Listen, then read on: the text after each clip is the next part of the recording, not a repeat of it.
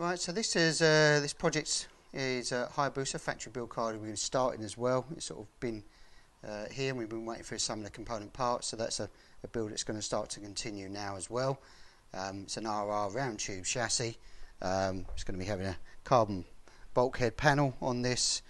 Gen 2 Busa. It's got welded in cage, side impact bars, interior panel kit is fitted in there, etc. Now, and then this will be some of the features that we say on our chassis. We brace all the diff bracings are extra now as well, and all the fuel tank fixings are in, which you can see here.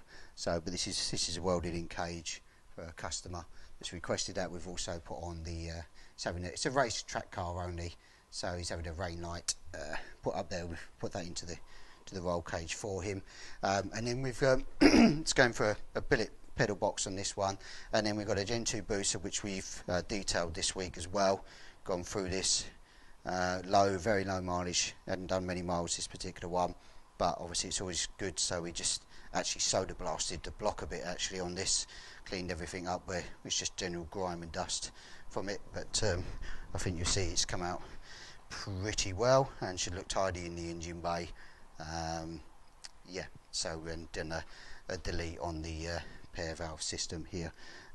Standard clocks is going to be going onto this one, and then we've got all the RR wishbones ready to go onto it, and then the rest of the parts sort of coming in as we go. Prop shaft, that goes in pretty early. It's a 338 different running paddle shift, which is our cow horn paddle shift system on it as well. So that chassis, that will start to see bits and bobs get bolted onto that one. It's going to be dry sumped system as well, so you'll see we've done the golf coloured car and a red car in a Boost. It'd be very, very similar in specification. So 38mm roll cage, so slightly slimmer, gives it a bit more weight saving as well, but no difference in structural integrity. So the Indy RR Booster build that we've started as well, this has moved to the sort of lift table here. They're very good actually, very handy if you're looking for something like that to work on your car. Extremely handy, goes up, you know, at least nearly just under a metre, but you can move them up and down. We've now moved this in. We've got it said last week, brake lines in, all fully secured, braided, hosed engines in, and we've also put on, I'll try and zoom in and do it if we can, but now we've put all the billet dry sump system is now on this. You have to remove certain things, which is thermostat. How in here we have to take all the thermostats out. We plug those off because we run the electric water pump, and then we put in, which you can see down here, new billet clutch and housing which drives off of that, and the pump system as well, all in as well. We've checked all the clutch, we redo all the clutch as well. Engine's very clean and tidy, so it's a low mileage engine anyway. New oil filters, etc. So that's all in. Just got to bolt it in really, but dry sump tank will sit in roughly this position where you then use clamps and that to hold that in. It's a 5-inch tank use, very good and very well known. Prop shaft is in. This goes in very early. If you're a bike engine builder, make sure you put that in before you put your engine in, otherwise you will struggle to get it in now. So it's one of the first parts that does actually go in the build once you've done all the brake lines and fuel lines, which we've done here. You'll see going through to the back, and the floor pan's on, so that's been riveted on as well. Ready to go. So brake tee in, etc. And your Brady brake cases, these which we put in ready there for the wheelwoods. Fuel tank's done as well. We run the stock Gen 2 Booster pump in this. This is a baffled tank in there with a 51mm hose, your breather, outlet, etc. And the pump sits in here. And then because it's having standard instrumentation, we use the float and the mechanism off it. And then we've got the diff here, which is running a 338 crown wheel and pinion on this for the Booster. Gives it about 127 top end speed.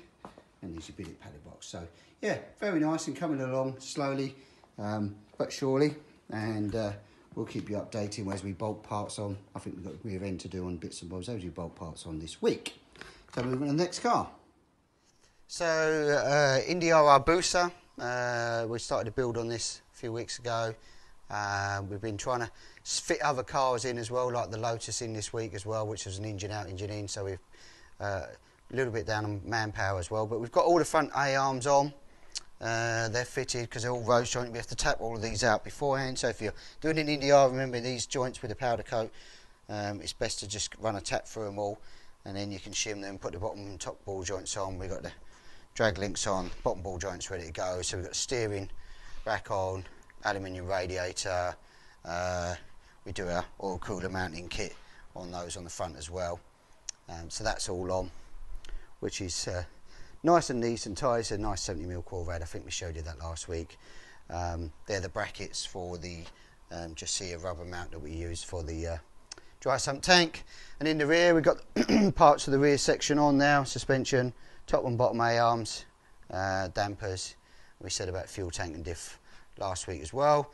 And then we're just finishing putting the dry shafts together now. It's all new, brand new dry shafts and stub axles and CV joints on this particular one, and uprights assembly as well, CV boots. So we're going on. So they're ready, prepped, and I think they'll Monday we'll carry on with that as well. And then wiring loom has been labelled and shortened for us, ECU flashed, etc. as well. So that's a bit of a pig of a job to do. Nobody loves wiring, but relatively simple. If you look at manuals and colours, it's actually break it down into component parts. It's not too bad, but a bit boring looking at wiring. Doesn't really excite anybody, I don't think, but it's an important, really important part of the car. If that fails, then you ain't got a car, so you need to make sure it's buttoned down nice and tight. So yeah, that's where we're kind of at the moment on the Busa car. So Busa build carrying on as well, little bits on every single car. Front uprights that we do, so it's a Cortina based geometry, cast billet and billet hub, bearing carriers, wheelwood discs all round. They've all been fitted. Excuse me. We fit them as standard. The wishbones, as you can see, is dead straight as well, so we changed that in the geometry as well, rather than the wishbone that normally has the kick up for the Sierra. That's been in. It's got the rack parts to put in now. Dry sump tank now fitted, just with the as we said last week, rubber mount those, and also we put the temperature sender down in the base there. That's just got needed earth wire. We've on with the wiring also on this one, so the wiring's been put in, fed up to the injectors. Just got finished the plate for that, but wiring's been on as well. And then we're on with just like the rear brakes and calipers on the wheelwoods on the rear. So that's a step-by-step stage on that particular car as well.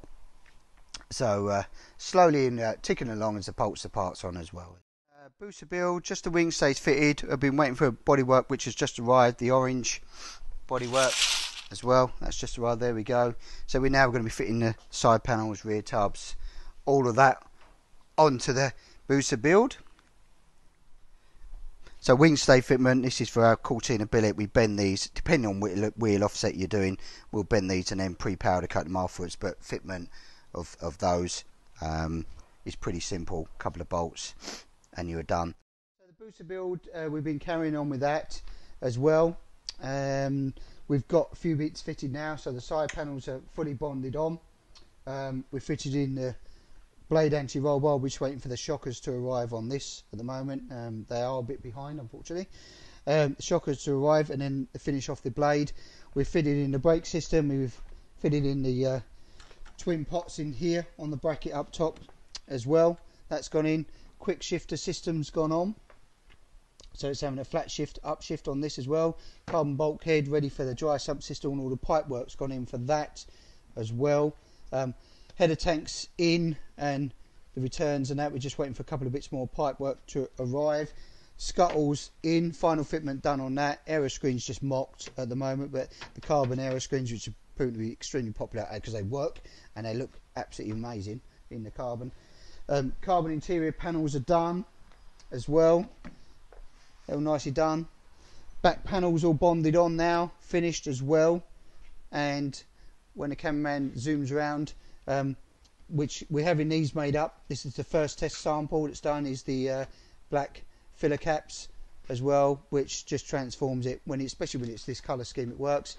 Rain lights fitted as well. It's got an LED rain light That's all fitted, and then we've fitted in these small LED. They are LED strips. They're an indicator, brake light, stop light, all in one as well. Because this is a race car, it's going to give it a nice high brake level on it as well for people coming up behind. Few little bits, and then exhaust manifold is bolted in position, its final position, and it's going to have the carbon silencer on this as well. So we're cracking on with that as well. A few bits more to do. We're just waiting on a couple of little parts, remaining parts to come in to tidy up some of the small bits and bobs like the shocks and stuff. Bonnet's all pre-mocked and cut, and nose cone's ready to go on next week as well. That's down here, and that's ready to go on next week at the same time. So wing stays just a bend once we do the final fitment on the wings, and we'll show you about the wing stays on the blue car.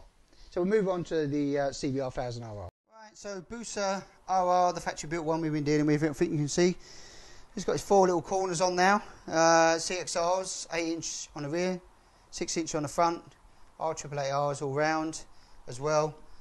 We've fitted all the brakes. Unfortunately the wheels are on so you can't really see, but all the brakes have been finished in here now. It's done, etc. Rear shocks on as well in here. We've got Pro Race 1.2s, CXRs on this all round, and then Protec shocks, and then we've just got the rear anti-roll bar which fixes on these fixings here. That's on the bench, so we scoot over here. That's ready to fit next week. That's a blade, single blade anti-roll bar here, and that's ready to go on. So apologies for this on my own, but it's harder to do on your own, and I have support. But what we've got here, blade anti-roll bars fitted onto the front suspension mounts. So we've got the twin blade one fitted in. It's another nice neat touch. The exhaust manifold is on. We've got the carbon silencer, just a final fit on that, and then as you can see, carbon interior, tunnel top, etc. all on, very neat, nice and tidy. Got his branded harnesses to go in as well, and then his oil catch tank. This has got to go and fit up here. We'll put that there so it reminds us. Look at that. So that will fit in as well and plumb up to the dry cement tank, and all carbon again, carbon bulkhead, carbon aero screen, carbon back panel, carbon rear wings actually. So this is having it, there we go, on the shelf here, ready to fit on. Wet laid carbon, extra wide arches, and front carbon arches as well. They're ready to go on. So rear diffuser as well, that's all made, ready to fit on. So we start to see them bolts getting bolted on next week. Not quite on the ground, a bit more work than we envisaged over the week. Cars coming in and out. So yeah, we're cracking on with that as well. Right, it's orange booster time, Indy RR. Carbon rear arches are on now. Very nice, look really super slick once we put the CXRs on there. Actually we can do a closer up, and all the brakes in there now as well. They're all fitted, and then when you whiz around the other side you'll see we've got the exhaust system finally fitted, brackets done, and the carbon silencer on, which we show some pictures in a week. Love these, very light, just looks really sharp with all the carbon on this car. Carbon rear arches, bulkhead panels, as I said, interior panel sets, etc. All of that's done, and we started on all the coolant lines as well.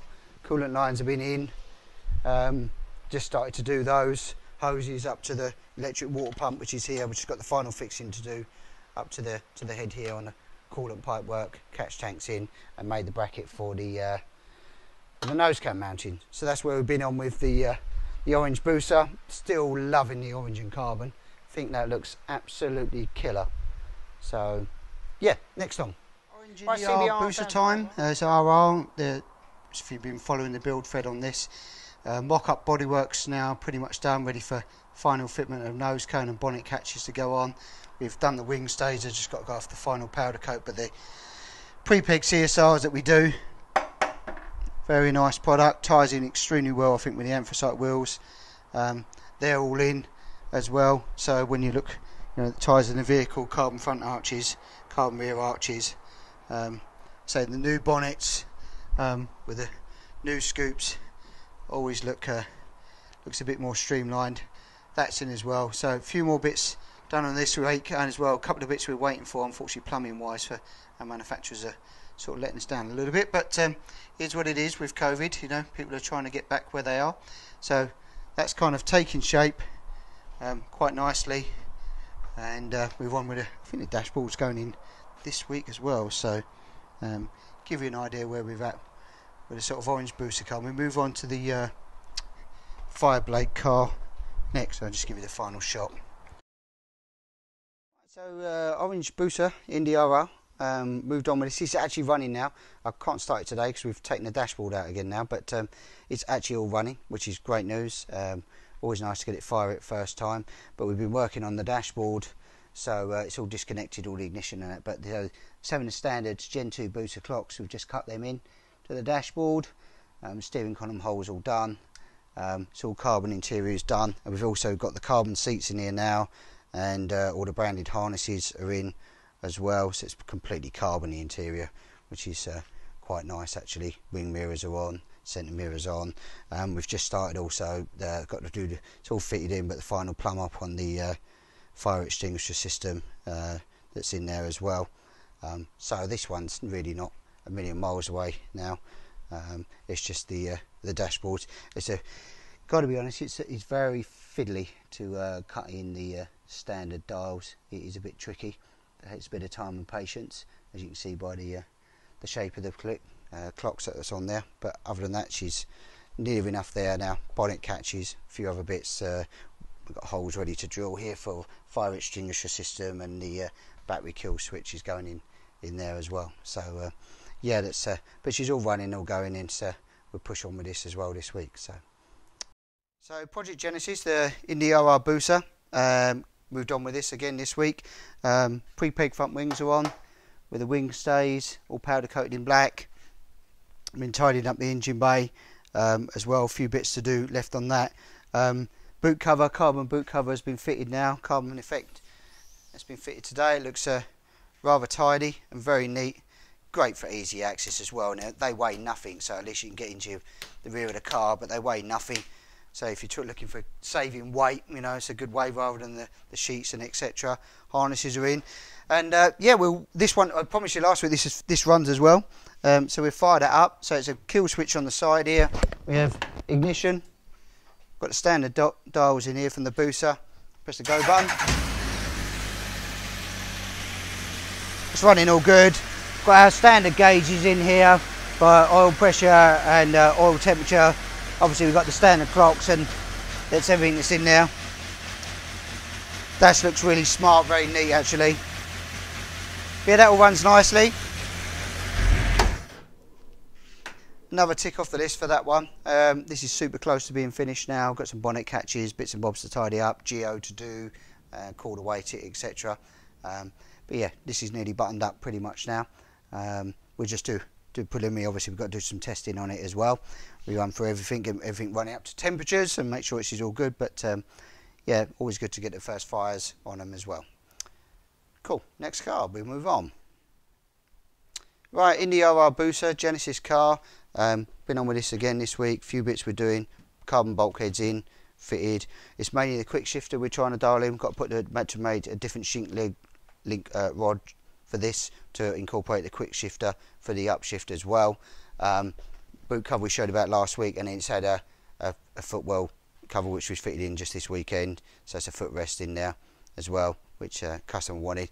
This is going geo early part of next week, same as Phil's car, so we're doing 2 into 1, and we'll do a little thing on weights, guess the weights maybe on both these cars, turbo versus Indy RR. We'll put that on our Facebook page and see what you guys come up with, but get your thinking caps on now. Have a guess. Indy RR round tube 38mm cage versus Indy R square tube 50mm cage, turbo, non-turbo, CXRs. So a lot of carbon on this car. So it's everywhere. Carbon front wings, carbon rear wings, carbon seats, carbon interior panels, carbon top tunnel, carbon dashboard, carbon bulkhead panel, carbon effect rear boot cover. It's gone crazy. It's carbon silencer. Couldn't even see that around there. It's absolutely everywhere. Car looks killer with the orange. Just the final bonnet catches to fit, and we'll be out. We'll be doing some testing on this one in the next week. That's the plan. As you know, we showed you all running last week. It's just the final flat shifter system to do. Has got a fire extinguisher system which does weigh about 6 kilos, So put that on your scales of thought as well. So give you an idea. Cool, nice clean car though. Right, Genesis car. We said last week it was on the flat shifter. We just got a cable to connect up here, which is for the quick shifter system. We've made all the linkage and rod mechanism for that as well. Geo to be done on this is the last part, and just some testing then. So she's pretty much buttoned up now, ready to go. Bonnet is done, but we just got to put that on, etc. So yeah, that's pretty much buttoned up now. So we hopefully can get that out and over to France now, pretty within the next week. Once we've got to do some testing. Always test the cars beforehand, get some miles on and make sure there ain't anything, iron out any niggles, etc. that's going to be there if necessary. So yeah, looking really nice though. Love the colour combinations. We said each week with all the carbon details that are on this. So little quick shifter one, rather than like what you saw on the Cape, and that's a flat shifter system. It's vacuum based. This is electronic one, which works on a resistor little pull thing here, down in here, which works on this little solenoid bit here that's out. So slightly different system. That's mainly upshift. That's got up and down. So, but we can do both. We can do both. So as an option. Cool. Yeah, we'll move on here. Booster time. We spoke about the engine bay on that one. This is pretty much buttoned up now. You probably see this going on the old rotisserie in a week. We've done a video. But when you look at engine bays, two where you've got the dry sump system in it as well, rather than the standard one. The booster engine is physically bigger than the 1000, obviously. How much oil is in this? So you've got about just over 6 litres of oil in here. You run this on those, it's about, with the oil crew, it's about 4 1/4, I think, something like that. So about 6.5 litres in these. But it's about 30 kilos weight difference in engines though. So as I say, I can pick that up. This is stretching on the 90 kilos, so a bit more of a struggle. But again, super clean engine bay. Both got carbon bulkheads in there, which are nice, and both got the new bonnet scoots on them as well. Just got the aero screen to fit on this one as well, which we so button that one up as well.